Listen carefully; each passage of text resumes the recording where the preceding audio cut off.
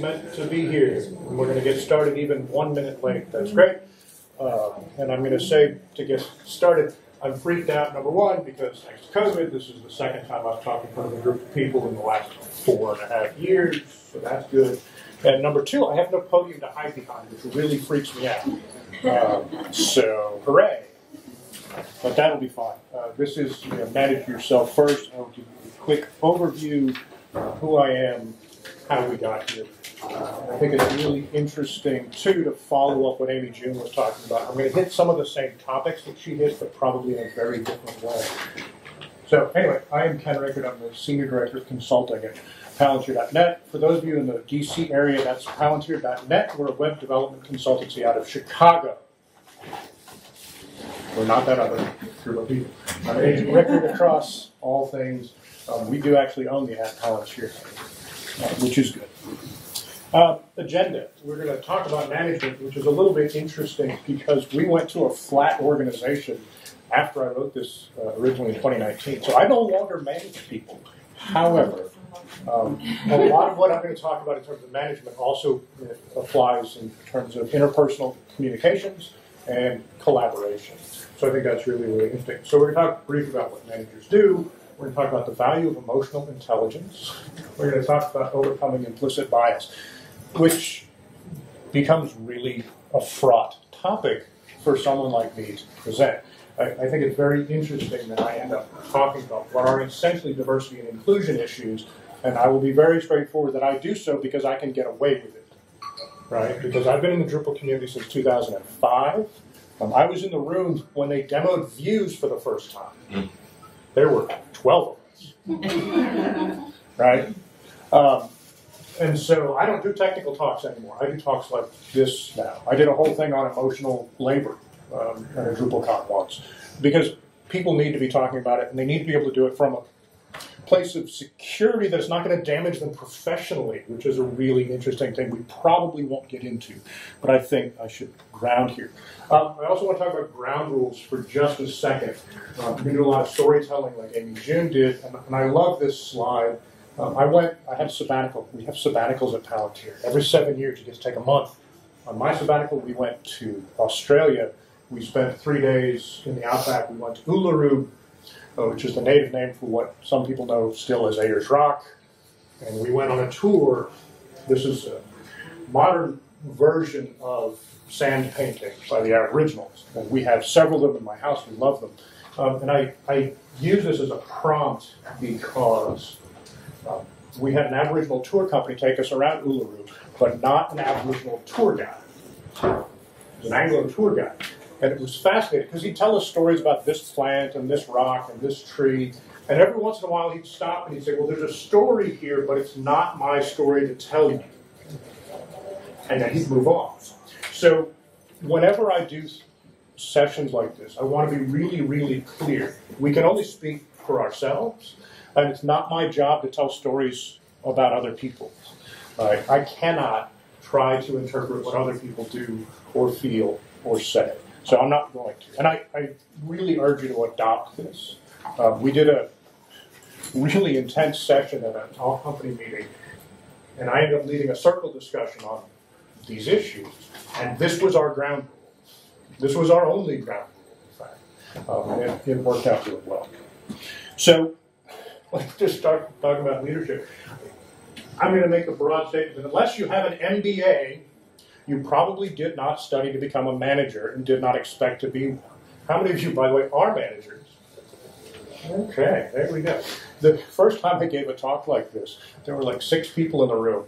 And how many of you are developers, by the way? How many of you are developers and managers? Okay. The first time I did this version of this talk, we had like half developers, half managers, and nobody who was both.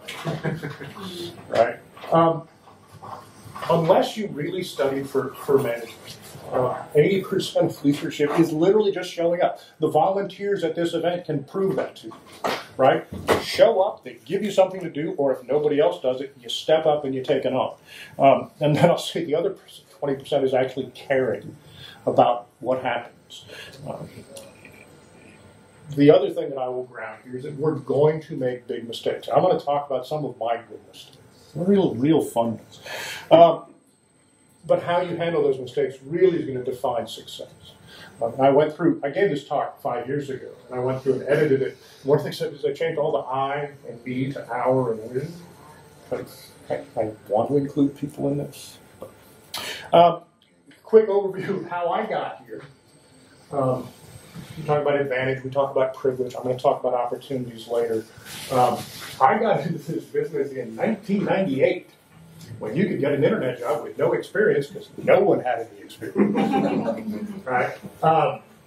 This sort of pale box around these things is my Drupal time. Like I said, I got into Drupal in 2004 because a manager of mine asked me to look at open source technology solutions. But you can see really interesting development. I even did sales for a while, which was really, really hot. But at one point at Palantir, we had 25 employees, if you count the 2 CEOs, and 21 of them directly reported to me. That was here. That's in about 2008. Not 2008, 2013 to 2015. And that was a little overwhelming, by the way. 21 people is too many people to try to manage. So let's talk about opportunities. I deliberately, it's funny because one of my coworkers is in the front row. We had a conversation about this the other day. I deliberately did not use privilege. I really want to stay away from that discussion because it's fraught. So I'll just talk about opportunities. I grew up with economic security, middle-class family. Hey! When I actually jumped into the internet business, I had 2 jobs to choose from, and I chose the one closer to my parents in case everything went belly up, and I had to move back because I couldn't have. I have multiple college degrees. As I mentioned, I got in 98 before CSS. That's right. Before CSS. And I had support, and I had some early success. I think that's really important too. Amy June said this too. Find trusted mentors. The first big challenge I had in my business career. Again, I got hired in to run a department of 2 people in the nascent online division of a newspaper in Conway, Arkansas, my wife's hometown. And like the 3rd thing I was asked to do was write a budget for the year. How many of you have budget responsibilities? These are fun. I have never written a budget before in my life. I had no idea what I was supposed to do. Lucky for me, I went to the controller, the guy who was in charge of such things, and he agreed to sit me down and walk me through it. Saved my life. Saved my job. So that's a big deal. I did not raise my hand. I do not have imposter syndrome because I've been doing this for a very long time. Dory, I thought Dory laughed because Dory's known me for a while. But these are things I did not know when I started. I didn't know anything other than HTML. I didn't know how to use like Control X, Control V, and I was doing that with a mouse. And my coworker sitting next to me was like, "What are you doing?" And then he showed me the shortcut. I didn't know journalism, but I was working in the newsroom. I didn't know how to budget. I didn't know how to manage. I tried to fire someone once in our morning stand-up. We used to do a morning stand-up, and the publisher would be like, "Hey, what are you doing today?" I'm like, "I'm going to go fire Jess." And he's like, "You can't do that." What do you mean I can't do that? She's no good. She's not good at her job. And he's like, "We have a system." I'm like, oh. So that was fun. And I think Amy June touched on this too. There's a leadership side, right? That success does feed success. You take on challenges. You do what people think you can't, which is a big one. You admit what you don't know, and you get help from experts. Right? The thing that made my career in the newspaper business was I was sitting, after a year, I was sitting in a strategic planning meeting with the senior VP of the entire region who was in charge of like 15 newspapers. And we were talking about budgets and revenue growth. And it comes to my turn, and I'm like, "What do you want me to do for the next year?" And I like turned to the general manager for help, and I turned to the publisher for help, and they both defer to the VP. And the VP goes, "No, you tell me." Now, he's totally expecting to never hear from me again. And 2 weeks later, he's got a 30-page report on his desk. It's like, well, here's what we're going to do. I still have a copy of that lying around somewhere. this brings me to my first great quote. We are who we pretend to be. Great fun novel. I did a thesis on Kurt Vonnegut long ago. We are who we pretend to be. So you can get pretty far through your imposter syndrome just by walking the walk, by talking the talk. Again, being genuine and honest about the things you do know and you don't know. And I will also say, from a career standpoint, if you're in a place where people won't help you, get out and get out fast. Right? Again, easy for me to say. Sorry. Whoa. That was interesting. All right. What are technical leaders asked to do? Because I assume that those of you who are managers are technical managers. You manage technical teams. Sorry. Yeah, guide teams to successful outcomes. Right. Generally, that's budget, scope, schedule. Right. But it can be more than that, and I think that's important to note because it's both short-term and long-term. And short-term is typically budget, scope, schedule, and long-term is more about developing the potential of those individuals so they can do your job so you don't have to anymore. Right? I made a very long career about making myself replaceable so I could go on and do something else or something more interesting. It's a really good model. I advocate for it if you can get away with it. But it means, again, caring about the people you're working with and finding opportunities for them to excel. I mean, the great flip is when you get to start mentoring other people. And the other great flip, and this happened to me recently, we had a new hire who came on, and there was a point, and I was her mentor, and there was a point when we were in a meeting, and we were arguing in front of other people, and I went, oh yeah, you're right, you do what you said, do that. And afterwards, she's on Slack, and she's like, what just happened? Like, oh, you were right, I was wrong, and that's great. Totally blew her mind. So, but that's actually a bedrock foundation for her going forward, right? Where I've been at the company for 15 years, and she's been there for 9 months, right? And I'm deferring publicly to her judgment. That's a huge win, right? So, yeah. These are some of the things that managers do, right? We lead projects, we assign work, we review. We mentor, evaluate, and promote. This is really a fraught area we're going to get into. We also, again, support, motivate, and discipline. These two in particular are really, really fascinating. Promotion and discipline. And when I say discipline, I mean like punish. I literally mean write people up. Negatively affect their career advancement. That's a great way to put it. Here's the challenge. When do these things happen? Right? Here's my calendar. Here's my schedule. And for those of you who are in government, when I say sales pitch, just think RFP review. Right? So you don't have to sell things necessarily, but you're reviewing other people's responses. So I actually looked at my calendar one day. On Monday, I don't manage people, but on Monday I had 8 meetings that lasted 6 hours. Hooray! So this is my schedule. You'll notice here tucked at the end of the day I have an annual review of one of my direct reports. However, these things don't happen the way you expect them to. The sales pitch ran long, and our client check-in exploded because the client's angry with us. Right? So my schedule got blown. And this is where we're going to get. I'm spending time triaging with the project manager about how to salvage this thing and how to assuage wounded egos and hard feelings and things like that. And the question that I would ask you, one thing I would say before I get to the question, context switching is very difficult. You have to be prepared for this stuff. And I think, there's my question. Am I likely to bring my best self to the performance review? And I'll say for the people who were in the room early, did you see what happened when I came in the room and couldn't get the thing to work? And noticed there was no blank term for me to hide behind? And I kind of freaked out a little bit. So this is the real challenge, I think, for a lot of people. And this is where the fun starts. I have anger management issues that I have worked very, very hard on.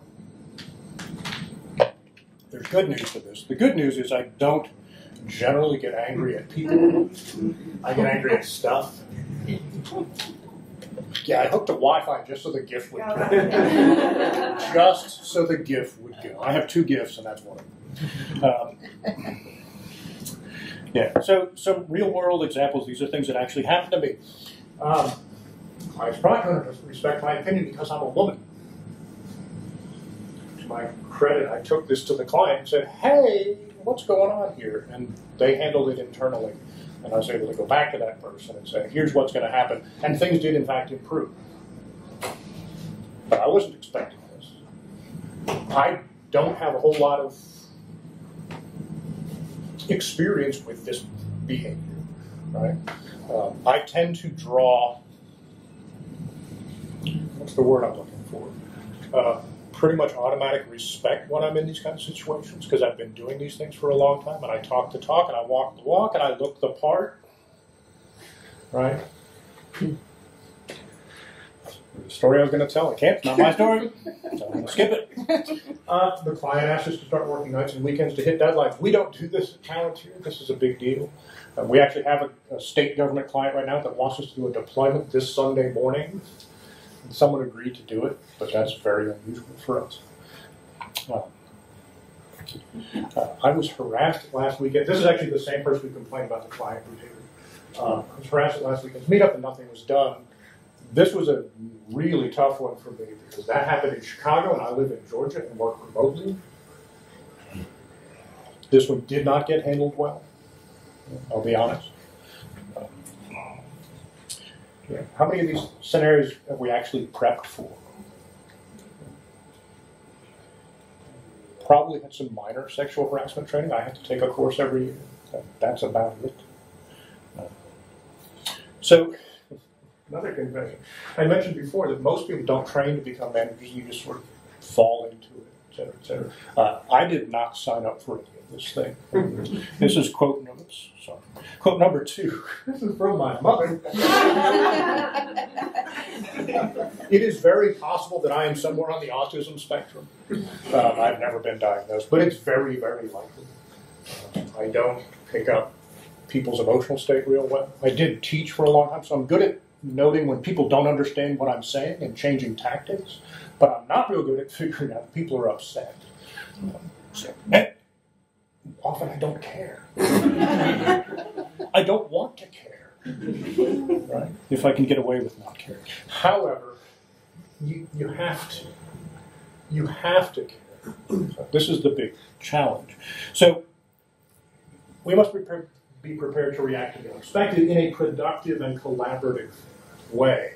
And the question that I have, I'm going to keep track on time. I got until 11, you say? Mm-hmm. Oh, 25 minutes. I can do this. Step number 1, each interaction is a chance to build or harm a trust relationship. All right, this is, again, a story I really want to tell that I can't. But it's a big deal. And I'm going to show you a tool that worked really well for me. This is Maslow's hierarchy of needs.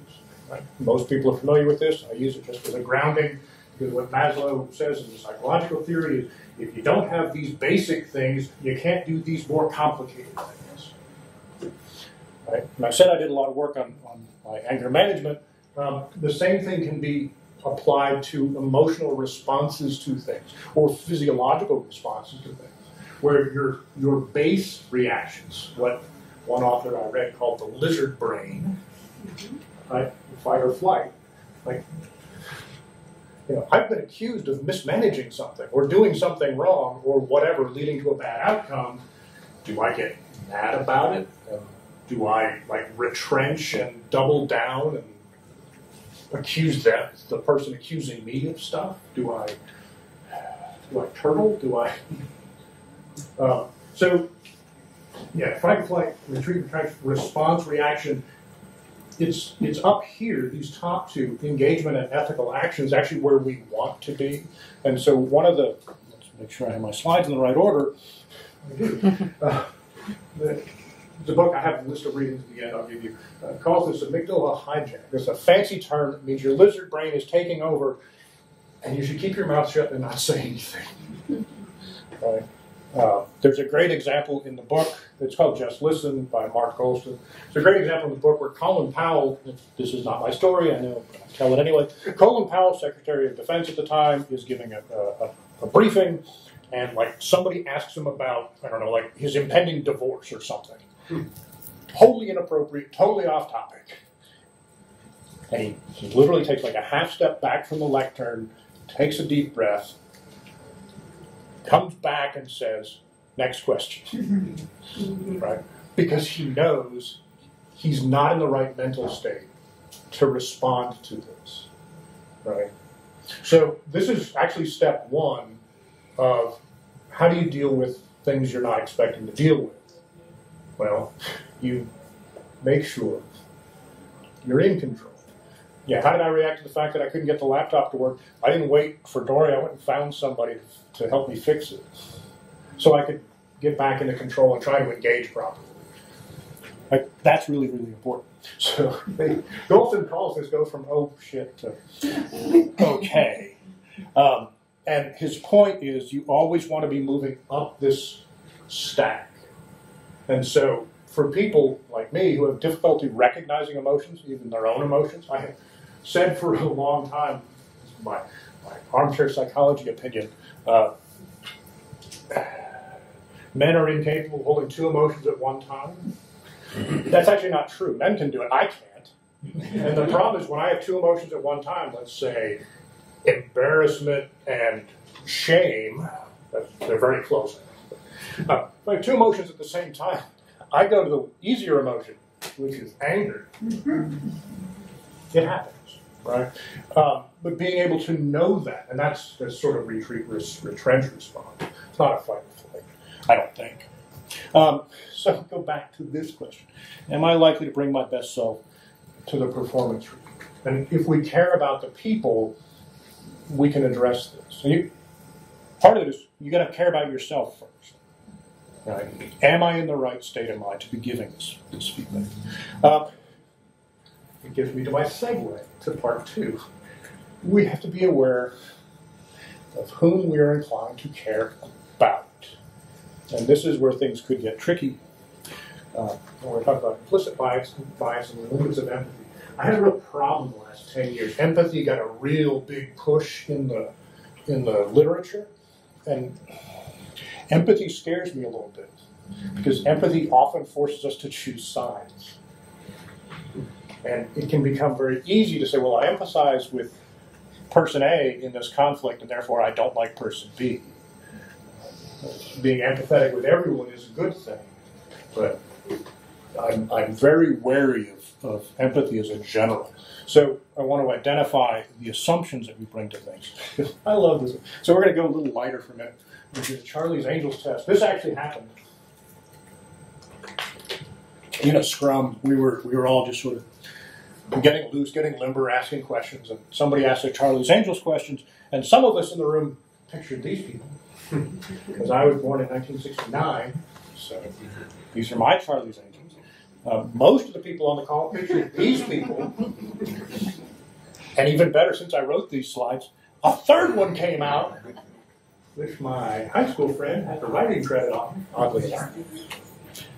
Yeah, so this is a really simple, funny version of the, excuse me, there's a fourth. The who? I have coworkers who didn't grow up in the United States. They have no idea who Charlie's Angels. They probably do, but they don't have that same intimate, immediate response, right? This is a simple, safe, I'm going to say, test for what are your assumptions about things? Where did you grow up? When did you grow up? What are your defaults? This is a pretty harmless case to be like, oh yeah, when you say the color blue, there's like 87 shades of blue, right? And we're all thinking of slightly different things. And that matters. So when things go wrong, the thing that I, again, had to spend some time on is, what's your gut reaction? Whose side are you inclined to take? And how do we identify and compensate for that? Right, so I'm going to do more fun stuff. I like this part. I stole this right from 5 years ago. So, back before the pandemic, I used to travel a lot. My wife and I would fly overseas, and on an overseas flight, I might watch like 4 movies and cry during 3 of them. So this is my empathy test. Oh, spoilers, by the way. These movies are old, so it's fine. This is the J.J. Abrams remake of Star Trek. This is Chris Hemsworth, who auditioned to play Kirk and didn't win it, so he got to play Kirk's dad, who dies in the first 10 minutes of the movie, saving the lives of 800 people. And it makes me cry every single time I watch it, because it's really heroic. This is Fury, an underrated movie about Brad Pitt as a tank commander in World War II who has to send his squad of like 3 tanks to go fight off a German panzer division so that the invasion force can actually land. They're doomed from the beginning of this movie. And you know they're doomed from the beginning of this movie, and it's just a long, slow weep fest. For some people. And then, oops, sorry. I'm sorry. Yeah, Toy Story 3. Yeah. I thought it was odd, too. No, you'll notice there's something familiar or consistent among these 3 character sets. That's not an accident. That's just not an accident. I empathize very naturally with these people. Oh, look, it's a white guy in a leadership position. Okay. I can recognize and I can own that. And I think that's really important. Oddly, another movie that did make me cry, and I'm going to talk a little bit more about, Hidden Figures. Great film. And this is where I sometimes get in trouble. So, Hidden Figures, we're going to talk about leadership models. 3 really strong leadership models come out of this movie. There's the Kirsten Dunst character, who is doing the classic normalize and enforce, command and control, and just don't do this. Just don't. There's the predict and prepare. How many of you have seen this movie? Again, spoiler, right? Hey, computers are coming. We should probably train up on computers and be ready for them. Right? This is great. This is long-term leadership strategy, building strong teams to take on future challenges. Highly recommended. And then set goals and remove obstacles. This Kevin Costner character is a solid model for leaders to emulate. We're going to get into this in a second. I would also point out how weird it would be if the Kirsten Dunst character and the Kevin Costner character were swapped in this movie, which probably wouldn't be possible because it takes place in the 60s, and having a woman lead an 800-person team, yeah, probably. But it occurred to me the other day, it'd be really fascinating if you swapped those 2 characters. So here's the thing. Leadership archetypes and all the other stuff that we consume, and again, films, count those, can reinforce bias. So here's my big point. Dorothy Vaughn's a real person. She actually did the things shown in the movie. Katherine Johnson, real person. Mary Jackson's a real person. Kevin Costner, not a real person. He's an amalgam of several characters made to make the story more dramatic, and I will argue more appealing to me. And why would a Hollywood studio want to make a movie more appealing? A movie about 3 black women more appealing to white men, so they can sell more tickets because it's America. And I don't think I have to finish that sentence. In my other gift, this never happened. But wow, this makes me feel good. Because yeah, I would have done that. This is all just it's horse shit. It is horseshit designed to make me feel good about past inequities.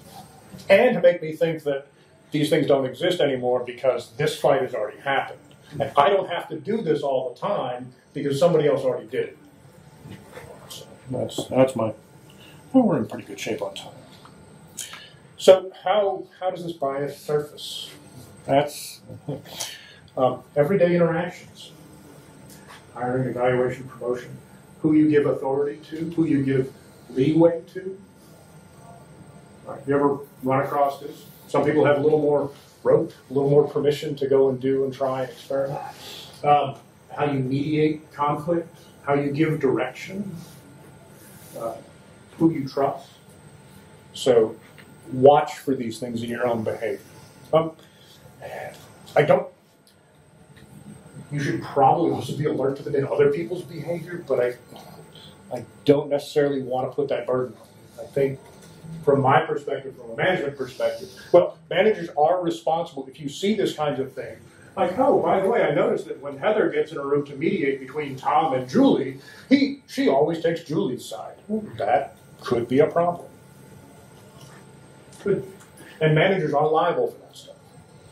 But I'm not suggesting you necessarily examine your coworkers all the time.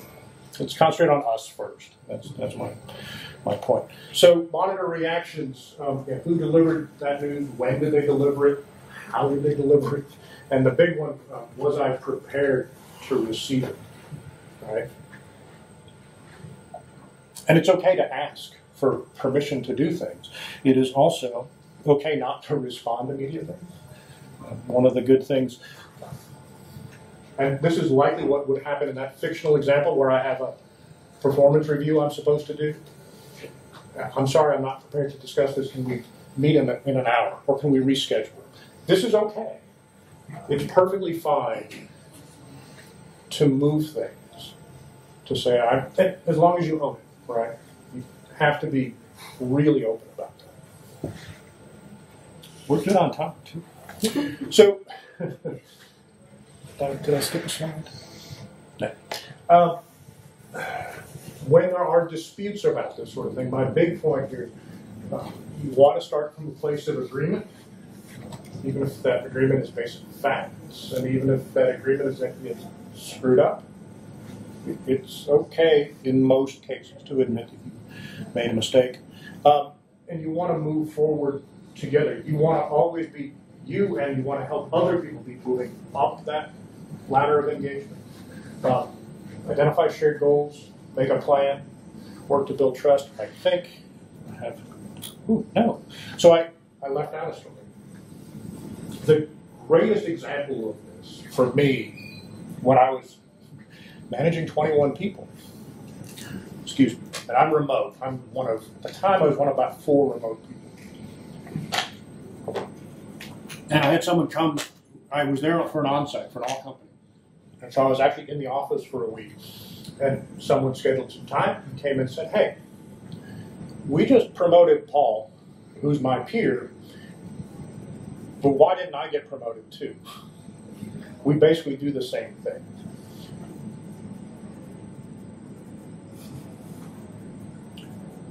And my answer to that was, I don't know, because we don't work closely enough together for me to actually know what your performance is like, which is a horrible thing for me to admit, but is absolutely true. And so what I was able to do, what we were able to do, was say, look, I'm going to be here for another 3 days, and before I leave town, we're going to have a plan for how I can get the information that I'm lacking, how you can make sure that you have an opportunity to show me what you want to show me, and we have a 6-month plan for getting this promotion in place. And we agreed to that, and that was fair. And again, identify the shared goals. I want to be fair. They want to get promoted. We made a plan. We built some trust that had been corroded by inaction, which is kind of fascinating too. So the other part here, this is part 2 of the Vonnegut quote. Yeah. Mother Night is about a man who claims to be an American spy who was then arrested as a German war criminal. It's one of his grimmer novels. We are who we pretend to be, so be very, very careful who you pretend to be. I think that's important. So I do have a list of further reading. These are books that have helped me. Drive is now a modern classic. 7 Hidden Reasons Why Employees Leave. Difficult Conversations is a good one. Multipliers is good too. Managing Humans is just a lot of little stories about being an engineering manager. Michael Lopp spent a lot of time at Apple. Just Listen is, I cribbed from a lot in this talk. And then if you want to get heavy, This is like academic level philosophy, epistemic injustice. Power and the Ethics of Knowing, which talks about the implicit bias of how we adjudicate the truthfulness of people. And the fact that, particularly in American society, there's a definite hierarchy of truthfulness. And guess what? Kevin Costner's at the top of that hierarchy. That's really problematic. And I recommend Mother Night. Hey, look, I stopped with time for questions. I'm going to leave this up. I thank everybody for your time and your attention.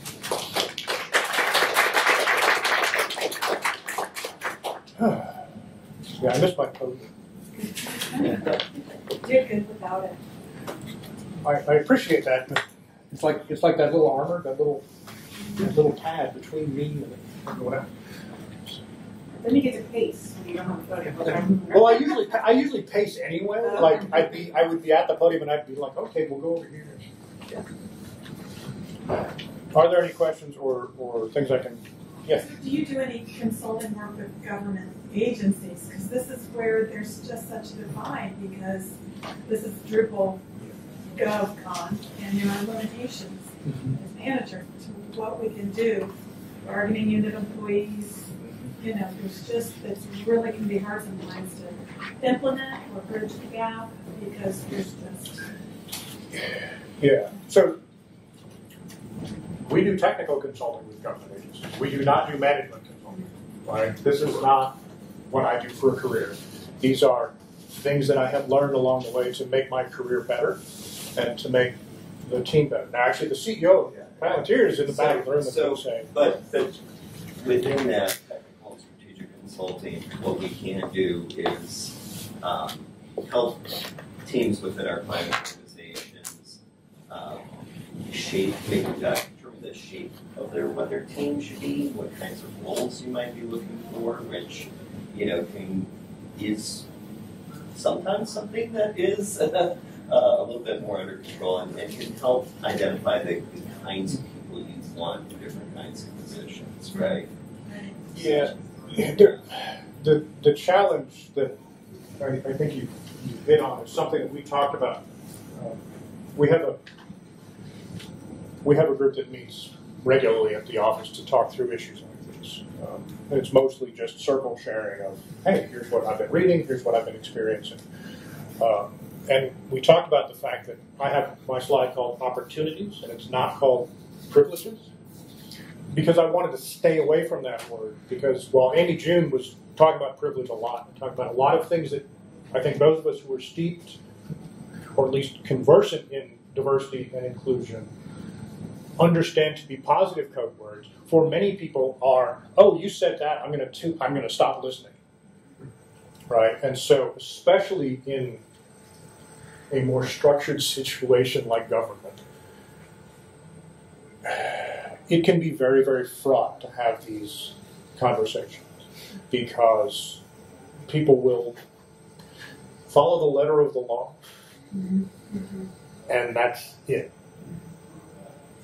So I don't have a good answer for that, other than speak from your experience as often as you can to the people you need to. And again, it's why I do talks like this instead of talking about, hey, let's write a Views plugin to connect to an Oracle database. Like, we don't care about that stuff. I mean, we do, but that's easy, right? You can learn that from YouTube, for crying out loud. But I can't because I hate YouTube. Any other questions or comments? Yeah. How do you empower your direct reports, or like those who are under direct reports? Like if you're like a TPM or you're on a portfolio level, how do you, when you need to, how do you empower devs, maybe even project managers, not to work in silos? All right, there's a lot to unpack. Especially within the remote world that we're in now. Yeah, there's a lot to unpack there, and I'll start with something that Fricker talks about, and a lot of the literature talks about. We don't like the word empower anymore, because empower implies that I can give and remove your power and authority. So there's number one. Do we have an alternative? Rasky matrices. Like a racing? Yeah, I call it Rasky because that I don't accidentally say racist, so rasty making. Responsibility, accountability, consulting, informed. Yeah. The classic, yeah, you're responsible for this. That is a way to give people authority on a project, right? Whenever I was running big complex things, I like to chunk out the big, like, hey, here's a responsibility area for single sign-on across like the government sign-on thing. I just had to resurrect my Social Security.gov account, which required me to find a piece of paper from 15 years ago, which was great. But if you can chunk it into pieces, like, hey, you have the responsibility for tracking the budget. Hey, and project managers typically do. But for developers, as you're helping them gain stability and trust in their own authority, that's the way I would put it. It's about giving them small chunks of responsibility, things that they own, and that you be like, look, I'm kind of going to rubber stamp your decisions on this. I mean, you don't have to tell them that. But again, if we do a big project like this person's responsible for single sign-on, this person's responsible for this database integration, this person's responsible for the theme, and I'm just responsible for making sure it all works together. That can work really well. We do a lot, again, we're now, self-organizing in our teams. And when it works correctly, that's what we end up doing. Is we'll look at a backlog and people will say, oh, I'm interested in this thing. If we've really done it correctly, when we get in to make that team, everyone will know what their learning or career objectives are. And they'll be able to say, oh, I want to take this on because it's new to me. Or I'll handle the migration because I'm an expert at that. And I'm very confident that I can own that and get it done. So it's about, I would say, surveying the team what they're confident in if you're trying to boost their confidence, or where they're trying to stretch if you think they're ready for that, or if they think they're ready for that, not you. Is that a get at your question? That part, but also let's say Drupal 10. Let's say we're migrating to Drupal 10, and I need to know what are we syncing the databases? What part of this process we're in? Mm-hmm. I don't want to have to call you and check in with you every 5 seconds on what you're doing. Right. How do we not allow there to be gaps in time where there's days or something where they're working in this silo almost, and not collaborating with their other teammates? That's what Scrum is for. That's what daily stand-ups are for. It's funny, even before I knew what Scrum is, literally my first professional job, the publisher got all the department heads together. We have a 10-minute morning stand-up where we literally had to stand up. And his question was, hey, what's on your agenda for today? Is anything on fire? Do you need help from anyone else? That was it. And all the department heads would just do it. And certain days you would know, oh, I can't ask Steve for this because Steve is up to his eyeballs in X. Getting people to update things in like Jira and all that's all really fraught. Daily 15-minute check-in. That's the biggest thing that we have to train our new developers on is give us status updates. And the biggest thing I try to get across to them as a very senior developer who knows massive parts of the Drupal stack is sometimes I might find myself with 2 free hours where I can help you. But if your work's not in a state where I can pick it up, I can't help. All right? And so making sure that people have good habits. And we do project charters, and charters where you get everyone to buy in and agree, hey, I'm going to update ticket status every day, or I'm going to write in a written Scrum log every day, right? Or I'm going to make sure, this is one of my first things, I don't believe in local branches for you developers out there. If you tell me you're working in a local branch, I think you're lying to me because I've had people do it.